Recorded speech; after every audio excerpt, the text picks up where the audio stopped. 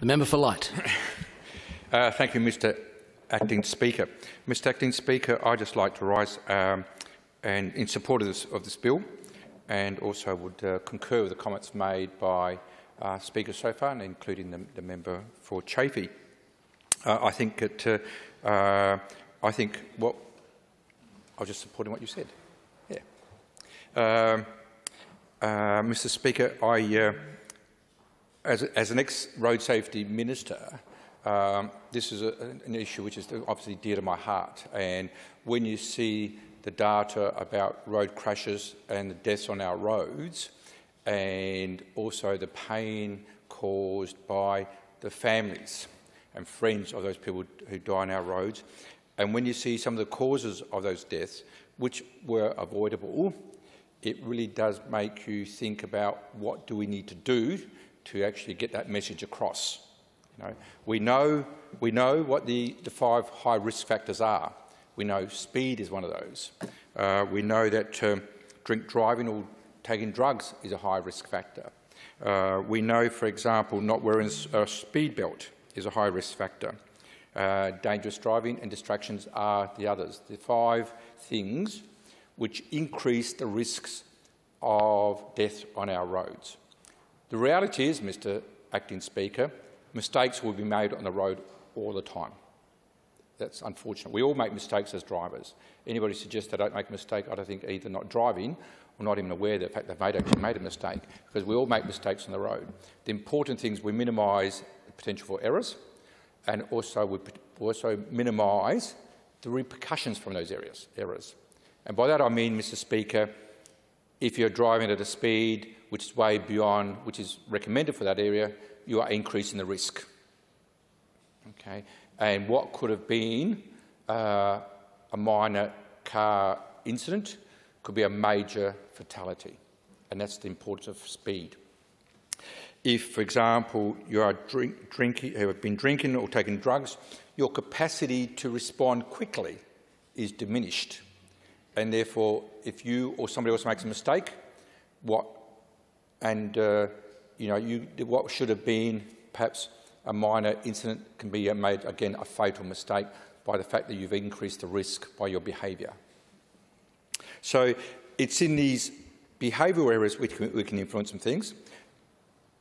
Clearly, we need to make sure our roads are designed in a way that if we do make a mistake, it doesn't lead to a fatality.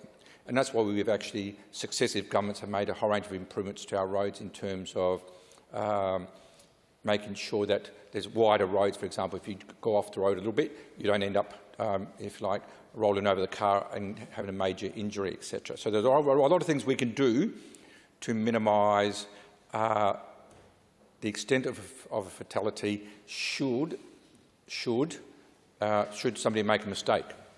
But in terms of what's before us, Mr Speaker, it is interesting to note that some people still think it's quite appropriate to try to text or to pick up a handset of a phone and be distracted while on the road.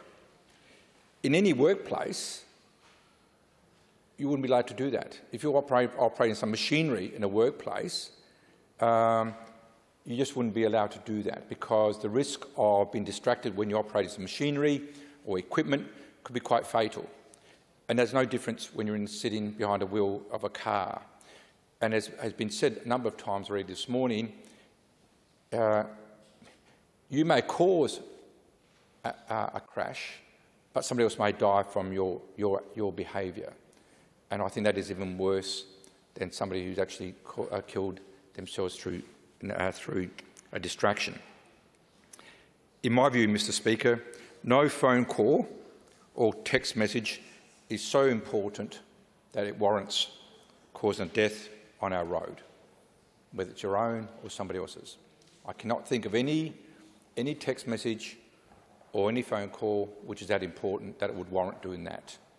And when you do play with your phone and take text messages, or send a text or use your phone, that's what you are actually saying.